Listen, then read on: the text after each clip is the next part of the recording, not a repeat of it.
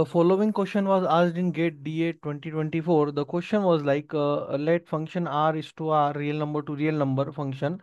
R denotes a set of real number, and this is the rule of function which is defined here. If x is less than minus 2 minus x, if x belongs to the range of minus 2 to 2, the equation ax square plus bx plus c, and if x is greater than 2, then x. Which one of the following choices gives the values of a, b, c that make the function continuous and differentiable? And these four options are given. You can understand the solution like that. Basically, we need to check the continuity of x at minus 2 and 2. So for continuity of x at minus 2, we need to put the limit of x as a minus 2 equal to limit of x as a minus 2 plus, and this will give us the result in the form of minus 2 into minus 2 a into minus 2 chi square plus b into minus 2 plus c. And we are going to get the equation 1 like this. After that, for continuity at x equal to 2, again we are going to put the limit function like this, and we are going to get equation 2 like this in this form, right? So this is equation number 2. Now we need to calculate differentiability at minus 2 and 2.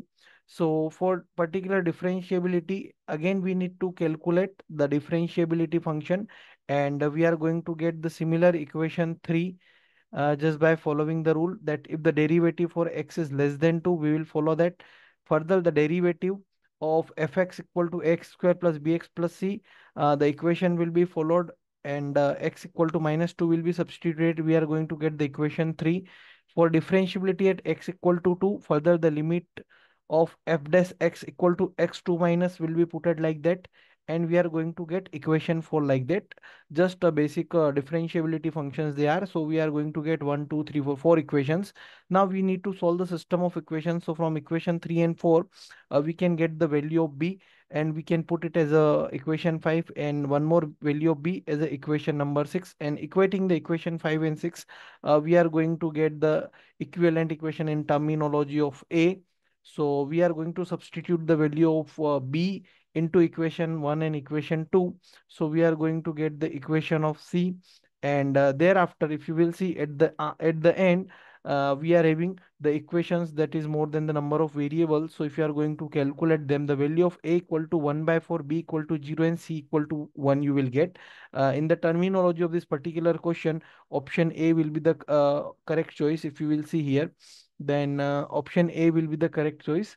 So this is just a step. You can pause the video and write the steps so that you can learn it better. Basically, it was from differentiability part. So just you can just have a pause here, just not this, pause here, not this, and then pause here, not this, and then pause here and not this, right?